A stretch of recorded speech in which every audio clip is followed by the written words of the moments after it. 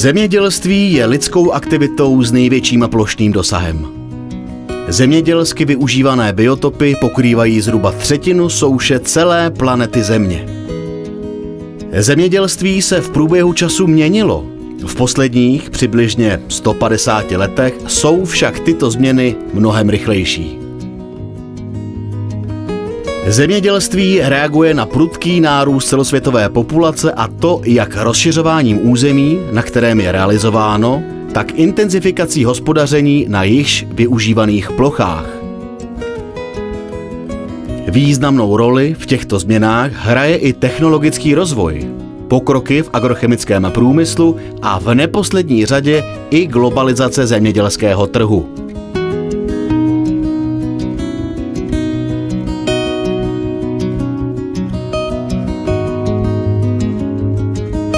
Intenzifikace zemědělství se podepisuje i na utváření krajiny. V řadě míst jsou dopady bohužel negativní a zemědělská krajina ztrácí na své diverzitě. Vznikají plošné monokultury, obrovské půdní celky, mizí krajinné prvky, prohlubuje se erozní ohrožení, klesá biodiverzita. Agroekologie staví na holistických přístupech, které zahrnují i cílenou práci s krajinou, její ochranou a údržbou. Sem spadá i péče o krajinné prvky, jejich ošetřování, v některých případech i obnova či zakládání nových krajinných prvků.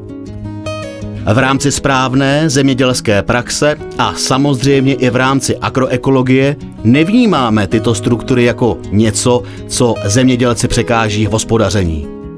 Ačkoliv některé krajinné prvky mohou mírně komplikovat obhospodařovávání zemědělské půdy a zároveň jejich ošetřování vyžaduje určité úsilí, jejich pozitivní přínos je zásadní.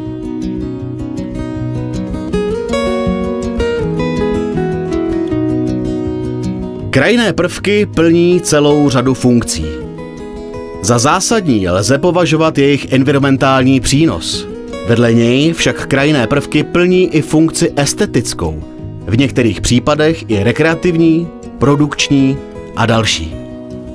V rámci environmentální funkce krajinné prvky výrazně ovlivňují erozi půdy, a to jak vodní, tak v případě vyšších struktur i erozi větrnou. Zamezují unášení prachových částic či agrochemikálií větrem. Krajinné prvky se také podílí na zadržování vody v krajině a v neposlední řadě jsou značným přínosem pro biodiverzitu. Liniové krajinné prvky fungují jako biokoridory, usnadňující přesun živočichů v rámci zemědělské krajiny. Všechny krajinné prvky pak působí jako biocentra. Tuto roli zastávají i ty nejmenší struktury, jako jsou solitérně rostoucí stromy, hromady kamení a tomu podobné. V rámci dalších funkcí pak krajinné prvky ovlivňují vzhled krajiny, diverzifikují ji a tím často zvyšují její atraktivitu. Některé krajinné prvky lze využívat i z produkčního hlediska, aniž by tím byly omezeny jejich ostatní funkce. Většina krajinných prvků je také důležitá pro opylovače a jsou i životním prostorem pro antagonisty škůdců hospodářských plodin.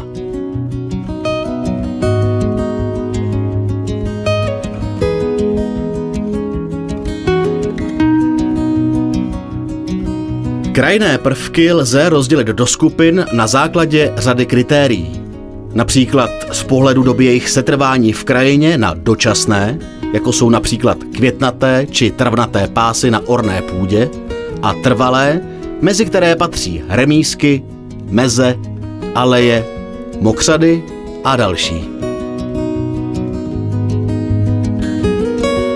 Z pohledu uspořádání pak krajinné prvky dělíme na liniové a plošné. Mezi liniové patří například křovinné pásy, meze či okraje cest. Mezi plošné struktury řadíme například remízky či mokřady, obecně prvky, které zabírají větší plochu. Funkci krajinných prvků plní i struktury v zemědělské krajině vytvořené člověkem za původně jiným účelem. To platí například pro stohy, kamenné zídky či hromady kamení nebo ohrady.